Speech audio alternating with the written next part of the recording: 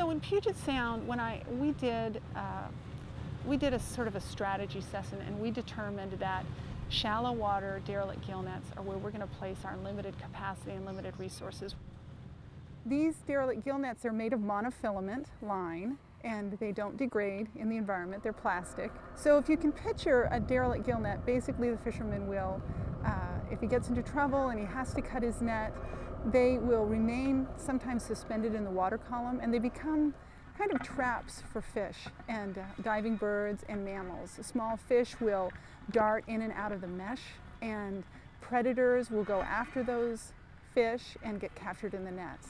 And as those animals get captured in the nets, then they become bait for more scavengers. It's a self-baiting situation, and they'll continue to fish indiscriminately for as long as they're down there. We've removed nets that are clearly older than 20 years. We used to talk about this problem and we would compare it to if you had a lot of traps that were set in the forest and they continued and they were left or lost by the trapper and continuing to capture animals in the forest, there would be a huge outcry.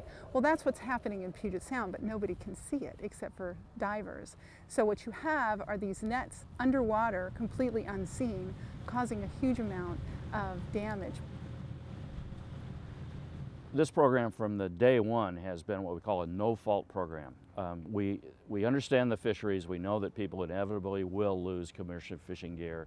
So what we would like to do is involve as much of the commercial fishing industry in this project as possible. We'd like to know from gill netters and crab fishermen where they lose gear, the causes of losing gear, what happens in their daily fishing activities that can result in a lost gear, because then maybe we can develop some policies, programs, or instructions that could reduce that gear loss.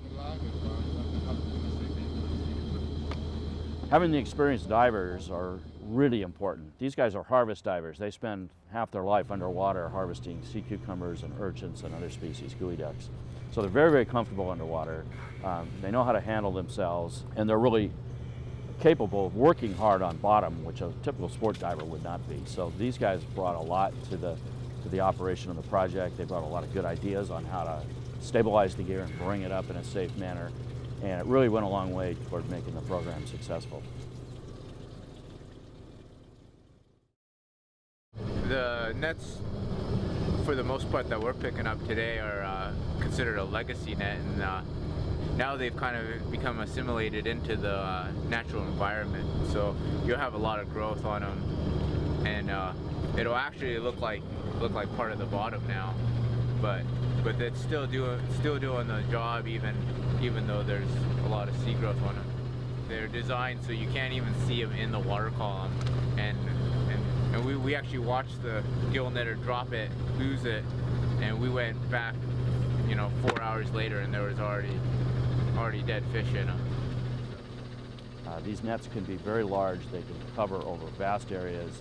They can obstruct the access to little interstitial spaces, crevices, caves, things like that juvenile fish need for protection.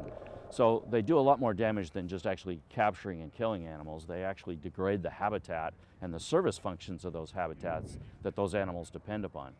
One of the things we've noticed is when we pull those nets out, almost immediately those areas start to recover, and it really restores the habitat.